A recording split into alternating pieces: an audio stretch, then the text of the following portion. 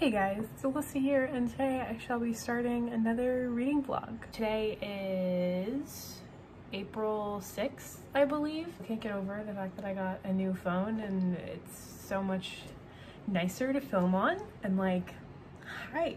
It's currently Monday and I thought, let's start a reading vlog. I don't want to tell you how many reading vlogs I've started that I've never finished.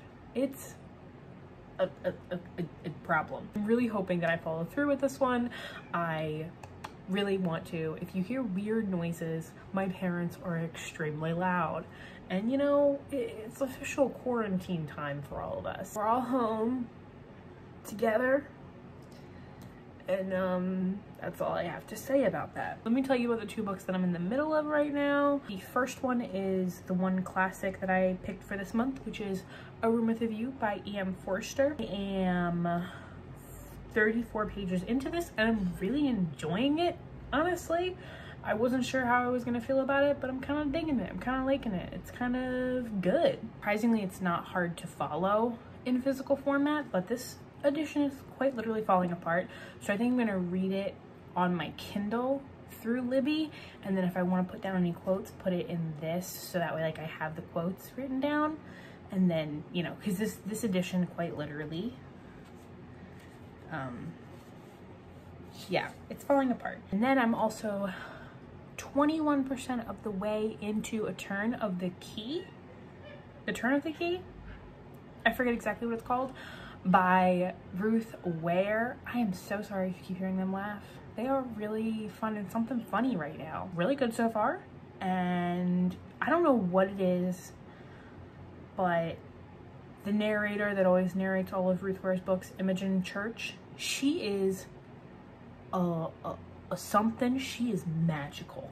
This woman is such a good narrator. I think the best one I've ever listened to. She is so good. I think I'm gonna listen to that and do a little bit of cross stitching. Trying to make a cat and I don't have anything better to do, and I'm like, well, it's kind of already the 6th of the month and I haven't finished a book yet, and I would like to get more into a book, and the most motivating way I can think of right now is to cross stitch, because before I know it, I finish another 2 hours of an audiobook and I've been doing this for like an hour. I don't know if it's gonna end up looking even at all because the count doesn't make any sense. I don't know, but I'm just gonna go with it, and then if I have to take out some parts, then I have to take out some parts. This is like this is the first one that I'm doing like on my own, not with the assistance of a friend. And the friend who taught me before we went into quarantine. So yeah, that's all I got for tonight. That's it. Welcome to this vlog. I hope you enjoy it. I'll see you tomorrow, and hopefully I'll get a good chunk of reading done tonight, and then I'll have something to tell you about tomorrow. Hello, good evening. It is currently Tuesday at like 8 something. My room's a mess. It's just how it be right now. I wanted to do this update while I still had my hair did and my makeup on, because as I talked about before, I don't do clips like that enough, and I really went all out with my makeup today. Today was a good day whatever in quarantine. I don't know where we're at this point. It's something. I started to feel like my maybe twice a year loneliness that I get, and I haven't experienced it in a long time because like I've been like having friends now, and it's different. But I feel lonely because I haven't seen anybody in so long, so I'm sad. I just did like a shot over FaceTime with people. I don't know. I guess that's what quarantine makes you do. I don't know. Have read more in The Turn of the Key by Ruth Ware. I don't know how far into it I am though, to be honest.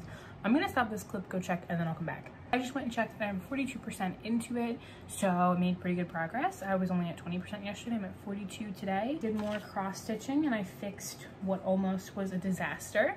And look, we almost have a kitty ear.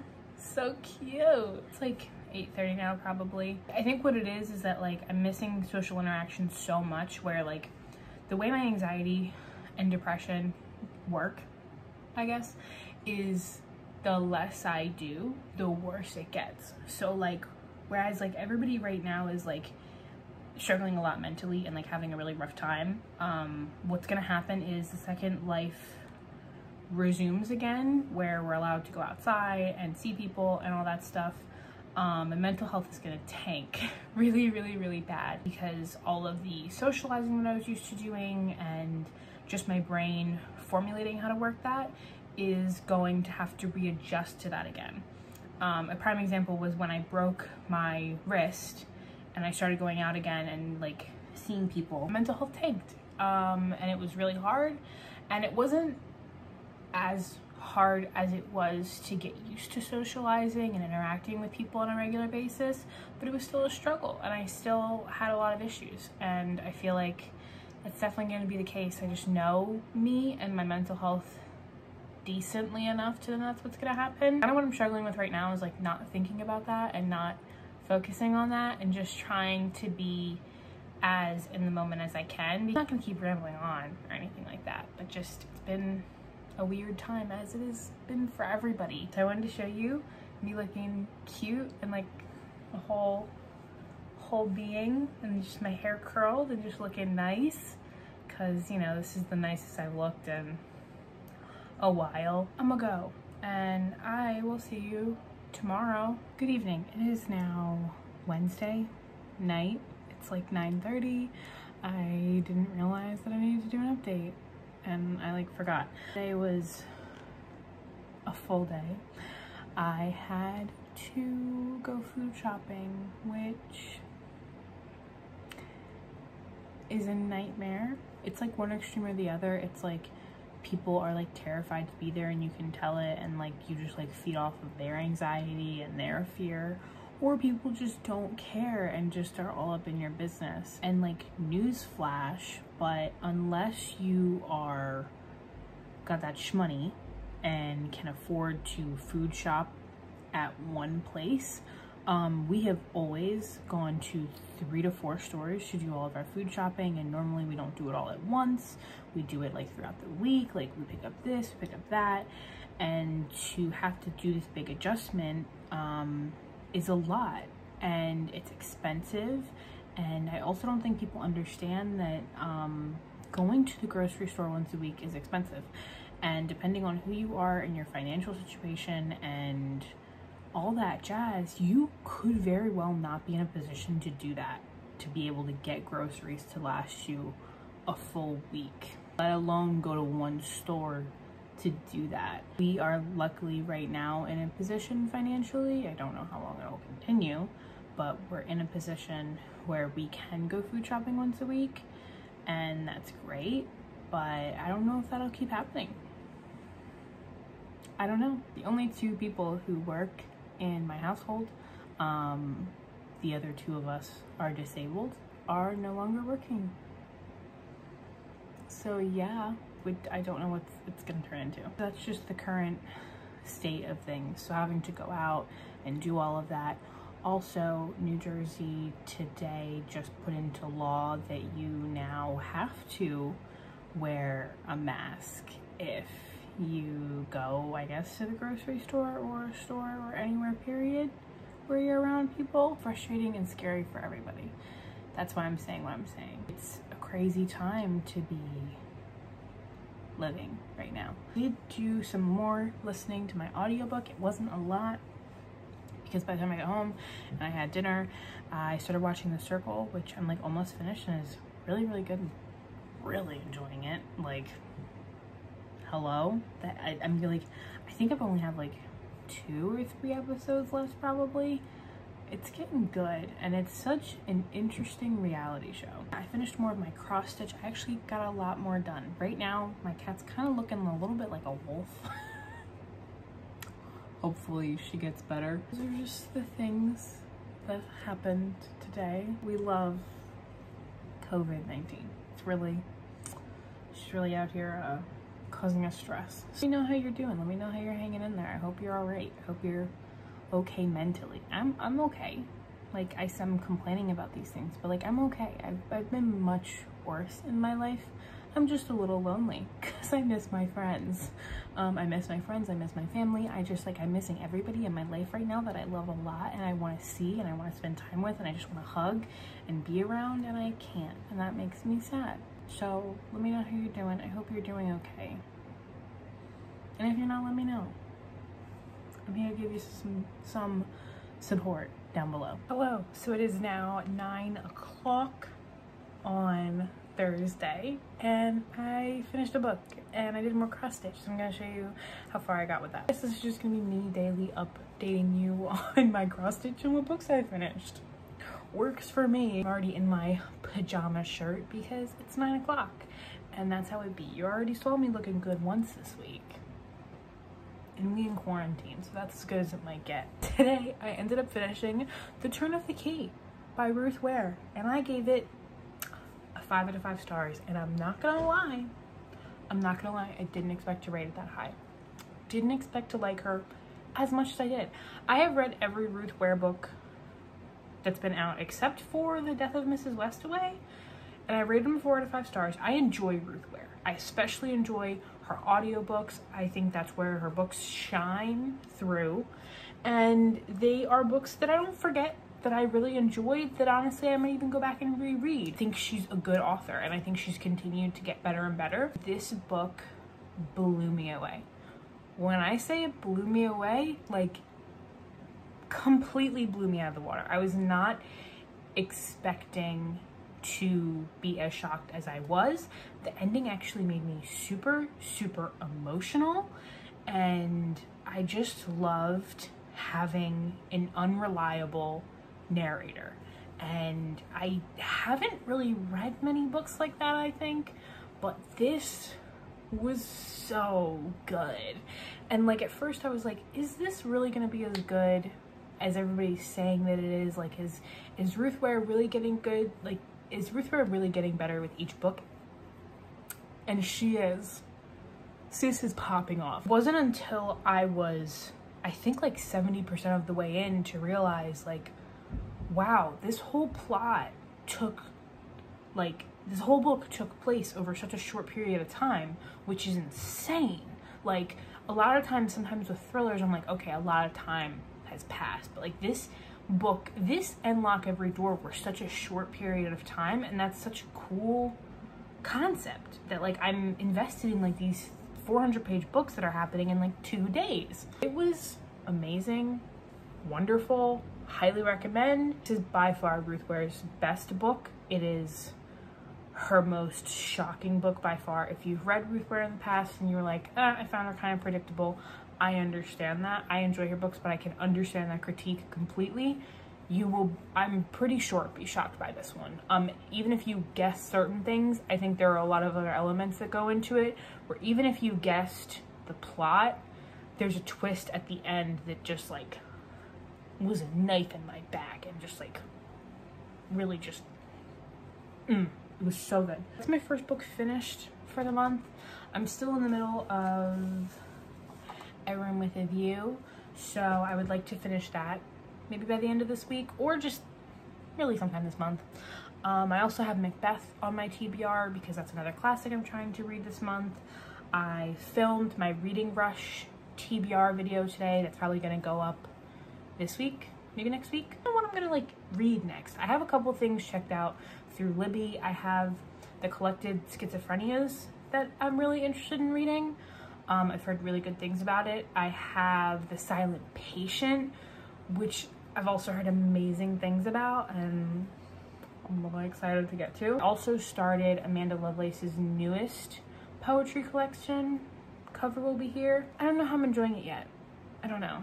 I'm just like, I started it, I haven't finished it yet. That's kind of it for right now. I don't consider myself to be actively like in the middle of a book I'm obsessed with. I'm more leisurely reading a couple things, so tomorrow I'll pick which book is at the front of my focus. But let me show you how much progress I made on my cross stitch. I think I made a lot of progress. You can kind of tell it's starting to look like a kitty cat. Look, I did all the eyes and the ears, and it's starting to look like a cat. It still kind of looks like a wolf a little bit with the eyes, but once we fill in the eyes and stuff like that, it'll start really looking like a cat. And I finished watching The Circle today. phenomenal show. So entertaining.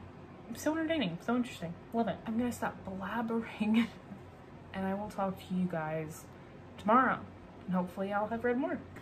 Good evening. It is currently Friday night and again 9 o'clock. But I think I look a little bit better. I decided to treat myself and do a face mask, which I haven't done in literally so long, and I don't know why, because I do that like that clay, like that Aztec clay one, and it does wonders for me. I did do a decent amount of reading today. I started The Silent Patient by Alex Michaelides. I think that's maybe how you say it. I got 27% of the way through, which is pretty great, if I say so myself. So far, it's interesting. I'm interested to see how it ends because it's not the most enjoyable book, if I'm being honest. It's like not fantastic so far. If it wasn't, I think, so fast, I think it's like only 8.5 hours long. If it wasn't like such a shortish one, I don't know if I would be into it, to be honest. Who I'm liking and disliking isn't what I pictured in my mind. Like, you know how like sometimes you like go into a book thinking you're gonna like certain characters or like feel a certain way, and like that's not the case at all. It's very, very interesting. Curious to see how mental health is handled in this book, and not just like a, okay, obviously it's not gonna be handled well because it's like a psychotherapist going to a place with a bunch of criminals. So it's like, he's like a criminal psychotherapist, so it's like, but I don't know. I'm very hesitant to see how it ends up. I'm interested to see how it ends, and I'm interested to see if the hype lives up. Because it was like rated one of like Goodreads' top books of last year. And I'm just curious to see where I land. Turn of the Key and The Silent Patient so far are switched. I thought I would like The Silent Patient more than I'm liking it, and it's like switched, roles reversed. So that's it for tonight. I'm probably not gonna listen to any more. I haven't done any more cross stitching. I just kind of like farted around my phone while I listened to it today. I did get out of the house today. I went for a drive to the beach. Not really the beach. We didn't actually go to the beach. We just like kind of went to the town near the beach, and it was nice. It was nice to like be out of the house for a couple hours. That's my day. Super thrilling and exciting. I'd love to finish Silent Patient before the weekend, before I end off this vlog, and maybe something else. Maybe I'm gonna go. And if you see wispies, it's because I cut these weird bangs, and it's a look. And I'll see you guys tomorrow. Good afternoon. It is now Saturday before nighttime. Here I am. It's currently like 1 p.m. I am so bone tired that I could cry. I have been up since 6:30 this morning. I have no idea why. There's no explanation. I just woke up and I've been awake since then. But I completed my audiobook of The Silent Patient. I have not finished a book this quickly. I don't know how long. I started it yesterday and I finished it this morning. Like, I finished it like within 24 hours, which is kind of insane. I gave it 5 out of 5 stars. I did not expect to give this 5 out of 5 stars. If you had like looked at what I had said yesterday to today, you're probably like, oh, okay, she probably isn't gonna rate it 5 stars, maybe 4. The ending really did shock me. I saw a lot of reviews of people saying how they weren't shocked, and I had kind of formulated my own guess, which was part of the plot, but then like the plot took a twist that I wasn't expecting. I think the thing I enjoyed the most was never knowing who was the good person or the bad person. Like trying desperately to figure out like who has whose best interest. I thought it was good. I thought it was really good. Like I thought it was great. I thought it was like phenomenal, and definitely like the ending very much was similar to The Turn of the Key. Like I felt like if you like The Turn of the Key, you'd probably like this, because they both have unreliable narrators. And I'm not gonna say anything, but now my rants, like small rant yesterday that I made about like the mental health representation in this book, it now makes sense why it wasn't good. There is mention of sexual assault, I believe, and also several mentions of self-harm. It's not like from a first person perspective, like you're not in somebody's mind with it, because I know that makes a huge difference for me. You hear about it and it's like described like physically about it. So just forewarned. Highly recommended. I thought it was really good. Here I was thinking, I was like, you know, it's like April and I just feel like I haven't read any rock star, like blow me out of the water books this year, and I did 2 back to back. I'm sorry that angle was so bad. I don't know what I'm doing. It's now 1 o'clock. I've been waiting for 1 o'clock to happen so that way I can happily drink my 2nd cup of coffee, because it's a 2-cup kind of day. I don't know what I'm gonna read next. I don't know. I did start reading, not as an audiobook, The Collected Schizophrenias, which is a very interesting read so far, but it's definitely nonfiction. I don't want to say textbook because I don't read textbooks, but like it reads much more like informational than anything else. Like there isn't really a lot of storytelling going on, which I didn't expect, I'm just saying. So I have to be like in a particular mood to read it. I'm hoping I can read it before I have to return it. But I guess I'll just pick my next read and let you know what happens. But I'm pretty happy that I've read 2 new really good books, and I'm just really happy with that. Wow, I wish I had started off the clip with these in my hair. It looks so much better now. Oh well, that's it for now. I'm gonna go and stop rambling. I'll talk to you later. Good evening. So it is now Sunday night. It's like 8:30, and I'm gonna close off this vlog now, even though technically I started it on Monday. I don't want it to be too long of a vlog, and I'm not in the middle of anything, so like we're just gonna end it here. I had a really good reading week, and I'm hoping we can keep that energy going into next week. I hope you guys enjoyed it. Let me know if you have any thoughts about anything that I talked about in this vlog. Let me know what you thought. If you have any thoughts on any of the books that I read, I would love to know. And that's all I got. So I hope you guys enjoyed this video, and I hope I shall see you in the next one. Bye.